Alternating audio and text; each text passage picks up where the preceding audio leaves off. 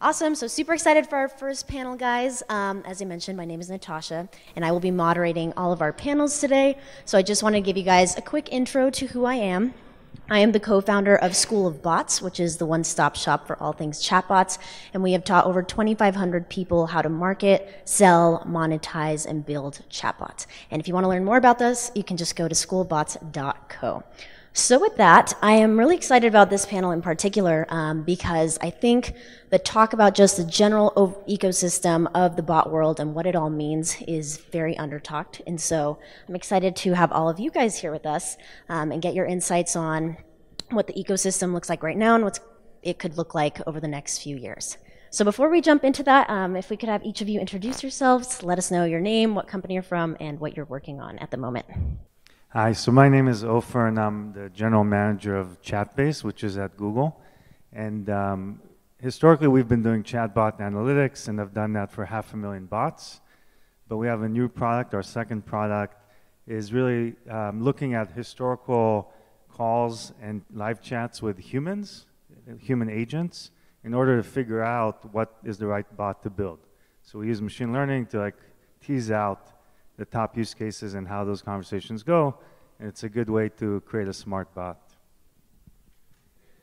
Hi everyone, I'm Ilker. I'm co-founder and CEO of BotAnalytics. BotAnalytics is a conversational analytics tool for conversational products, like for small bots, enterprise bots, and we are analyzing any kind of conversations. For small bots, it's really simple conversation flows. We are getting understanding, and for mid-enterprise and enterprise on customer support calls to sales calls, we are getting understand and putting out on a chatbot, and then we are analyzing the bot side. Thank you. Hi everyone, I'm Kunze. I'm the CEO of Pandora Bots. We're a very large self-service platform for building and deploying chatbots.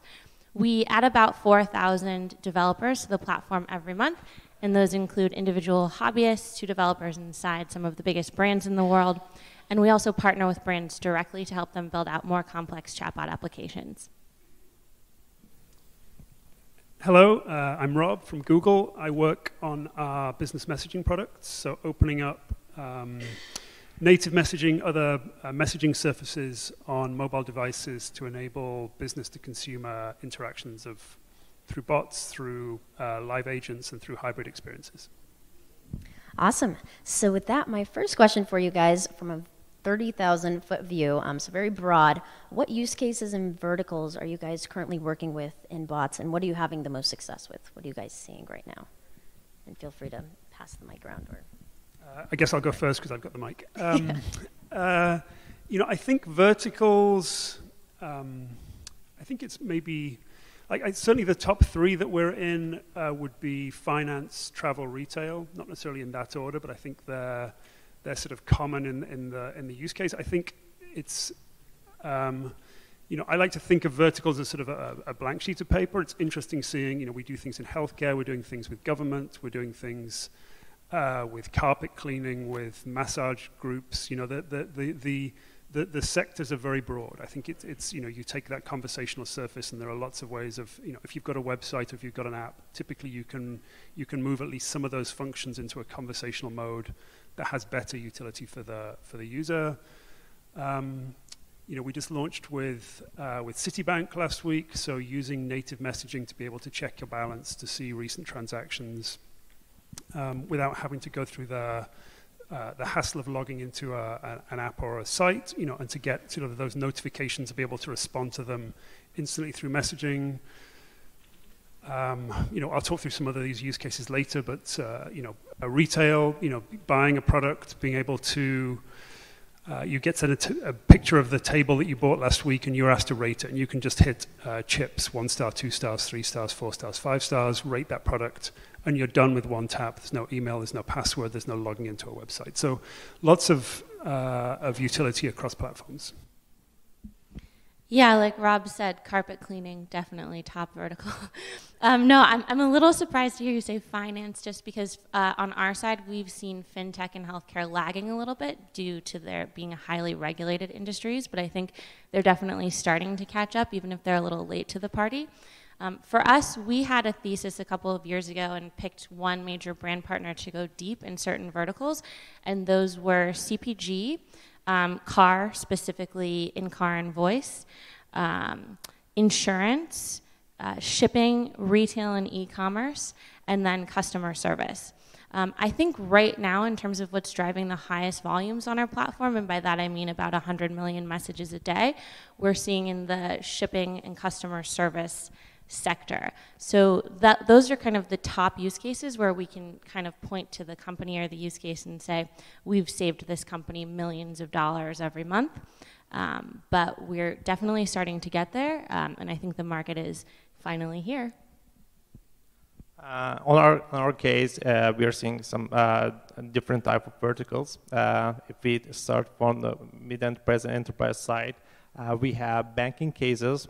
And one of the banks we are working with is Ishbank, and at the first place, it was a very early stage. They put a chatbot on their web page and get thousands of comments and feedback from their customers, and then they put it in their mobile phone, and they started to transfer money from accounts to account. And I think the banking side will ship in a really rapid way, what I see in a 2 years way. And we are analyzing their data. Their first approach is to cost cuts because they put their chatbot on their, at first place, website. They decrease the traffic on the website traffic and directly to the cost cut on the customer support side. And now we are, as a BotAnalytics, we are analyzing their customer support calls, and we are saying that, hey, this agent really works well, and this agent really works poor performance, and we are putting intents, and they are making their chatbot more intelligent than analyzing those data and improve their chatbot experience. I think the banking side will improve in a rapid way in the next couple of years. And on the small cases, what I see on the messenger case, there are tons of businesses want to get increased revenue on their, especially on the e-commerce side. There are some great examples on the Shopify. They want to increase their revenues with their Facebook channels because millions of their followers following their Facebook page, but if you put or transform the Facebook page experience to chatbot flow, you can easily increase the experience and revenue, and you can decrease the abandoned cart rates, and it's really important on e-commerce, and with chatbot experience, you can make it happen, and I think last couple of years is really increasing this kind of cases, what I see. So yeah, what we're seeing is that the regulated industries like banking and insurance use more open source NLP solutions and do on-prem.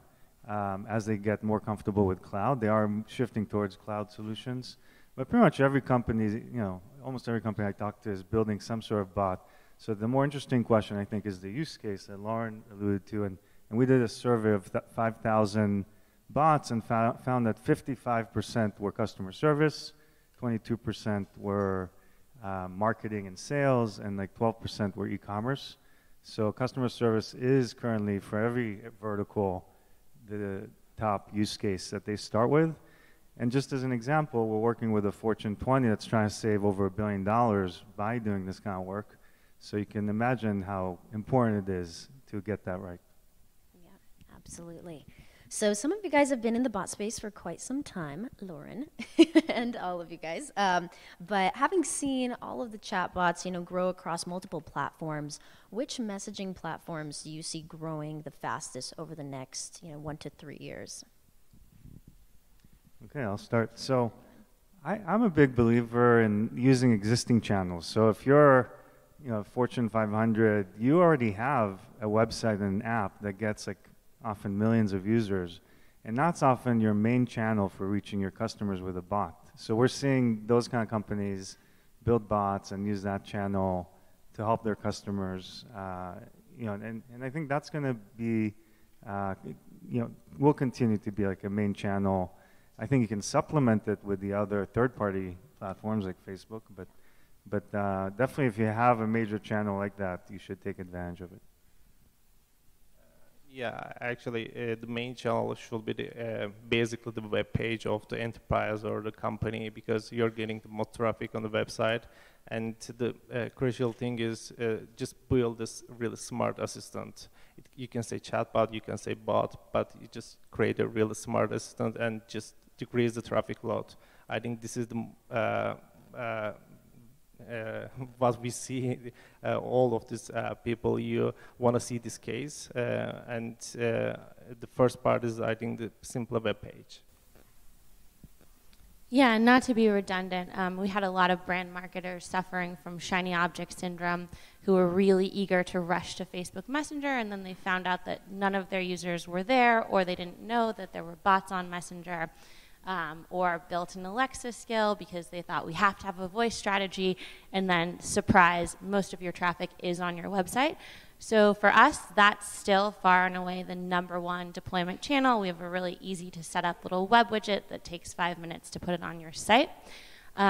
Since it's always fun to make predictions so people can come back to you 2 years later and laugh at how wrong you were, I'm going to go ahead and say that I think in a couple of years, we are going to see SMS and RCS and Apple iMessage as the top channels that matter, and WhatsApp. Those are, I think, going to be competing for the top spot in the messaging sector, and Facebook Messenger might shake out as #4. I was just down at Mobile World Congress in LA with Rob, and I heard something that was really amazing from a brand, Walgreens. They said this on stage, so I'll repeat it. Of all of their digital channels, and they have mobile app, they have email, they have a messenger bot, they said SMS is their fastest growing channel, which is shocking if you think about everything that's wrong with SMS. It's not secure, it looks terrible, and we're benchmarking. We have retailers who are doing SMS messaging for marketing on Facebook Messenger, and the click-through rates are much, much higher when you add like simple rich media elements, like Rob was mentioning, where you can tap a card, 25% click-through rate. So it's obvious that that's where it's going, but it's still kind of crazy to think like what the open rates are with SMS and how that continues to be a dominant channel in a multi-billion-dollar industry. So it's important to make predictions and be wrong and be surprised. So you guys can come back to me in 2 years and laugh, or we can celebrate. I'm with you, Lauren. I don't want to repeat things that other people have said. I think it's important to meet your customers where they are. So I don't try and create a new channel and change your customers' behavior. Find out where they are and meet them there. Google's making a big bet on native messaging, what we think of as text messaging today and what's evolving to be RCS, rich business messaging, and I'll talk more about that later, but I think we're making that bet because that's where users are. It's on the that app is on the home screen of users' devices, and that's, it's a place where they're used to interacting with businesses today, so we're trying to make that experience better for businesses and for consumers. I think it's interesting, Lauren, to your point about financial, I think they are reticent, they are very regulated and they're slow moving, but I think they're also very frustrated with apps. I'd push back against the notion that you should build this into your app or your website, because consumers don't necessarily want to be there. Like if you're a bank, probably less than half of the bank's customers have got the app, and less than half of those people have got notifications switched on, and that banking app's on screen 7 of the phone. It's a hard place to have a conversation with the customer. But they are using messaging or WhatsApp or other channels. So meet them there and try and build the experience there is I think, a good principle to start with. Yeah, fantastic, Rob. I think that's a great point and actually leads into another question I wanted to ask is, how would you guys describe the needs of users right now that bots can fulfill, and how do you think those needs will change over the next couple of years? I think Ofer's answer was a good one, and I like that there were sort of numbers there. 55% of bots are around customer service, and I can't remember the rest of the numbers. But I think that's telling. Like I think people have questions. None of us want to pick up a phone and call Comcast or phone a retailer and send a product back. That's painful. We're all busy. We've all got overscheduled lives, and and getting lost in an IVR tree is painful. So how do you build that, some automation, some bot around that customer service interface? I think is a good place to start. I think those, what I think of as transactional use cases. So, you want your carpets cleaned, you want to book a massage, your dentist appointments tomorrow. Like, how do you start kind of conveying those bits of information and opening up that to a conversation so you can listen to a response, you can change the dentist appointment, you can provide driving directions or whatever those things might be. How do you take those bits of utility and then start to build a conversational experience around them? I think is another great place for brands to start. Yeah, so I mentioned earlier, high volume use cases. We have a shipping client who, like I said, is doing about 100 million messages a day. And they actually had a mandate from their users to be able to track packages and schedule redeliveries on Line Messenger. This is a Japanese shipping company, so that's the dominant messenger in Japan. And that's really what you need to look for, as Rob was saying, when you choose a channel, is where are your users asking you to meet them? And because people were actually saying, this is very painful. I have to go into my email, I have to go onto your website, I have to look up my tracking number and log in and go back and forth, and why can't I just text online? And that's a little bit rare that you have such a strong actual mandate from users. But because they were asking that, and now they can send a simple text message to redeliver, schedule redelivery, you're resulting in huge savings. So I think customers will ask you, they just want to be able to get something done quickly while they're doing everything else. Yeah, I can share a stat. What I see on the Facebook Messenger side, the biggest retention comes from the entertainment bots. The people really sticking to these entertainment bots and really using them. Rather than some specific brands on Facebook side, they're really in up-to-date, like every 2 months, 3 months, updating their conversation flow experience and putting some products, and they're really getting their user retention. This is another case, is developing right now, but other than these cases, I think what we see in numbers, the entertainment use cases getting good retention on the user side. So I think it's fortunate that the most common bot use case support also happens to have a lot of data that you can use to build those support experiences. I'm a big believer in speaking naturally to bots, not filtering yourself, just speaking the way you would to a human.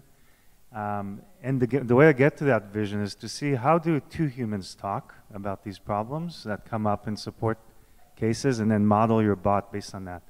And so you can anonymize all this support data and then have that inform your bot. And I think that's like a good way to move forward and get to that, to what Hollywood shows us, where people are just talking to computers and they understand us. Fantastic. And with that, I don't want to run over time, and I also want to give you guys a couple chances to ask some questions. So firstly, thank you so much for all of your insights, guys. That was fantastic. Please give them a huge round of applause.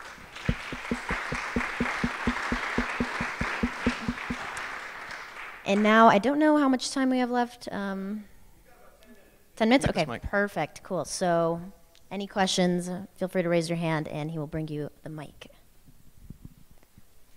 Nobody wants to know about the future of bot. There we go. Okay, here we go. One here and in the back as well after. Here you go, sir. Yeah, interested to hear a little bit more about the entertainment bots and why you think these things have such retention. What is the interaction? What's the dialogue look like? Because in entertainment bots, there are a lot of rich UI templates. So it goes most of the time with a lot of buttons and rich UI templates rather than the pure AI or.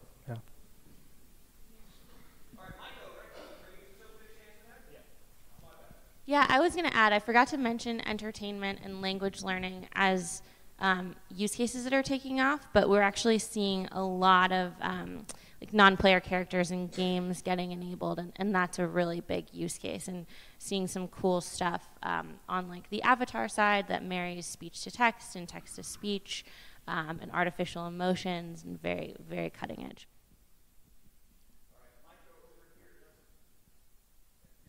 We're not done. Okay. Well, I was just sad because we did a study and found that the average turns for a bot is 2, like 2 turns of the conversation, and that the expert bots that maybe teach you something or help you diagnose something, they had 6 turns on average, so a lot more than the median, and so that's another area where you see a lot of engagement. Yeah, I mean, one of the most popular general conversational bots on our platform, Mitsuku, which has won the Loebner Prize, which is a Turing test a number of times, actually averages at 64 turns per conversation, which is really good for a marketing, advertising, entertainment, engagement use case, but not something you'd want to see in a customer service scenario. Then you'd probably have a very angry customer. Since we talked so much about customer service, I guess to play devil's advocate, you could argue that sort of even today's bots are conceptually very similar to the IVR. In other words, there's some intent classification to the top, and then you send the customer to sort of a pre-coded tree of some sort, although maybe it might be more sophisticated. And you could also argue that maybe 10 years ago, when you went to call center week, people praising IVR had very similar kind of objectives and dreams and things to say about gains in customer service. So what do you think is really going on? Why is this time really actually different? What's the real dimension with which today's bots are actually better than the IVR? So that's a great question. I think the catalyst for the current market hype cycle is actually a shift in consumer behavior and not a technology breakthrough to messaging, which is really important. AI in general as an industry suffers from silver bulletism, which is the tendency to think that the latest techniques are the be-all, end-all breakthroughs. And today's silver bullets are deep learning, specifically neural nets, which have led to massive breakthroughs in historically hard AI problems like image recognition, computer vision, speech to text, text to speech. But they have not yielded the same results for natural language understanding or natural language generation. And it's unclear that machine learning alone is going to solve conversation. I think even characterizing conversation as something that you can solve as an engineering problem might be the wrong approach.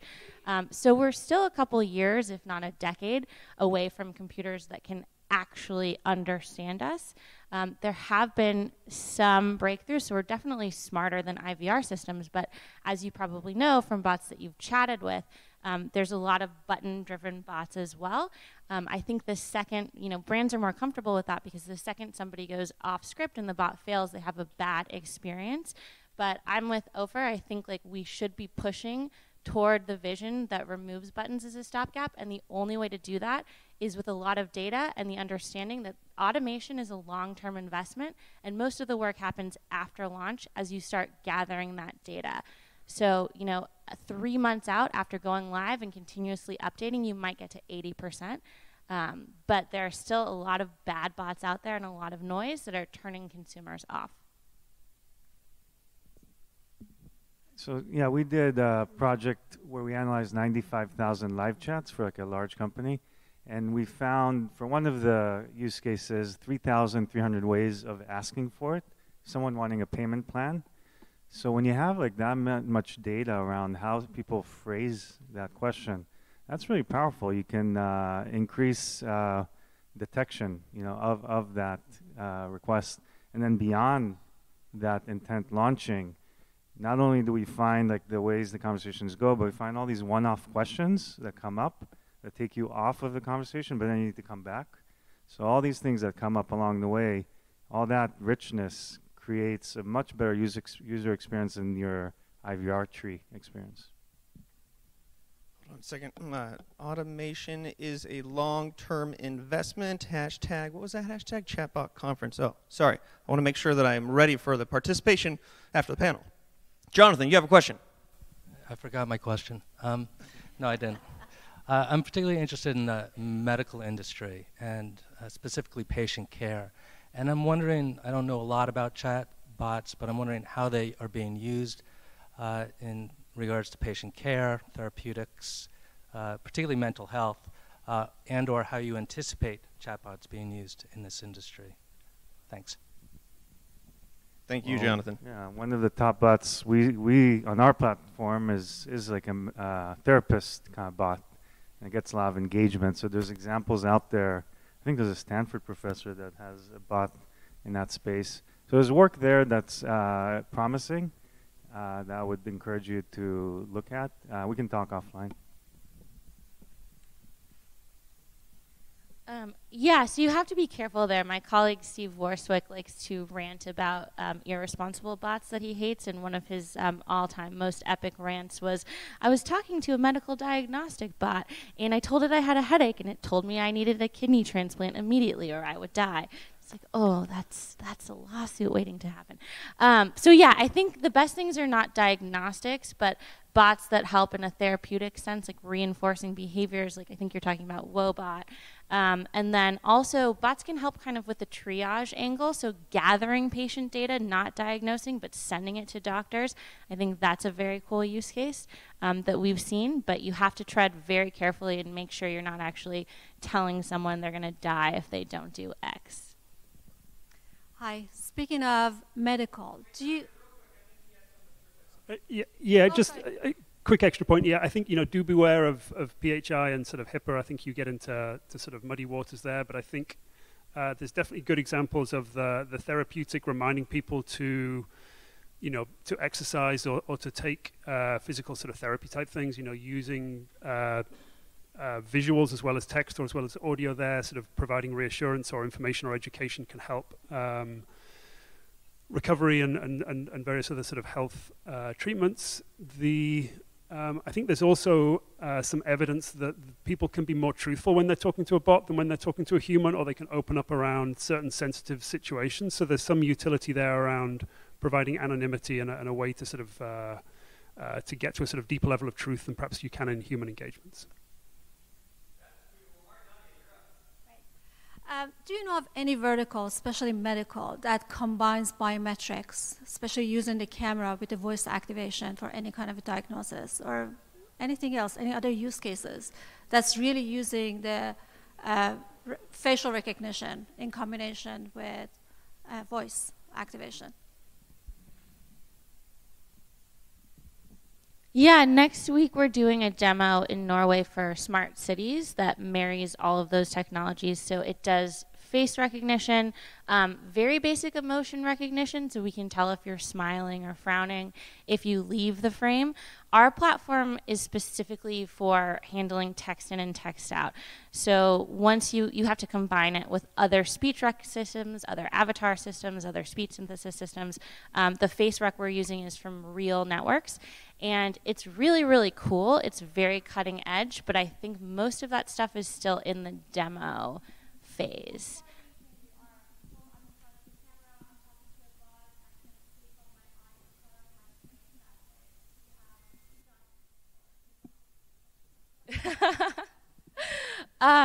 How far? Ooh, more tricky prediction questions. I actually think all of that technology is further along than the language understanding side. So, like in terms of recognizing your face and knowing it's you, you've been tagged on, or you've seen a photo on Facebook that you didn't know you were in, and it's like, is this your face? And you're like, oh my God, it is. Stop staring at me. So yeah, I think most of those things will work. This is something that Mark and I actually talk a lot about, though, because he does a lot of avatar work. Every system you introduce is another fail point for your system. So if you have bad speech recognition, which is pretty good these days, like a bad avatar with bad lip sync or uncanny valley that's almost human but not quite, and then the face rec is off, you're just going to have a bad IVR experience on steroids. So I think that's the ultimate vision.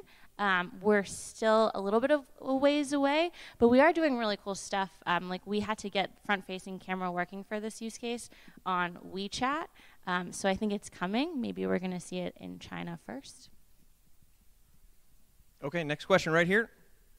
Hi, thanks everybody. Appreciate all of your insights.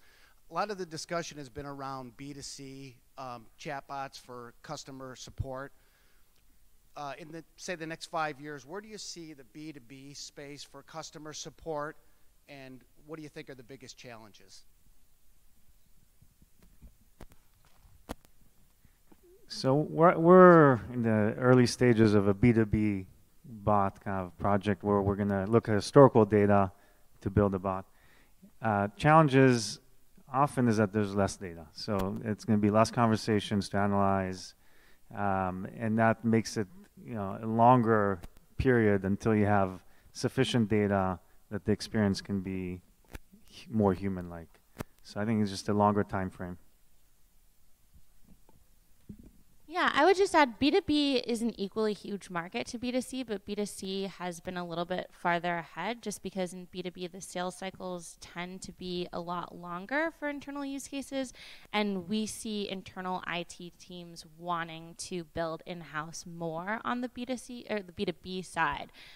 But it's still a very valid use case. And I think people kind of like internal customer support. So if you have agents who normally have to look something up in a wiki, like having the bot assistant agent in chat is also something that we've seen a lot of.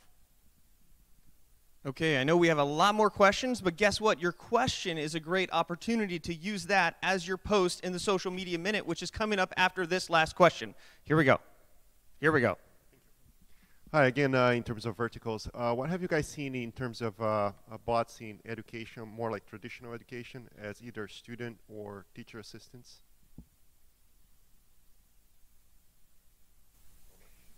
I can take. I mean, yeah. I'll just keep talking.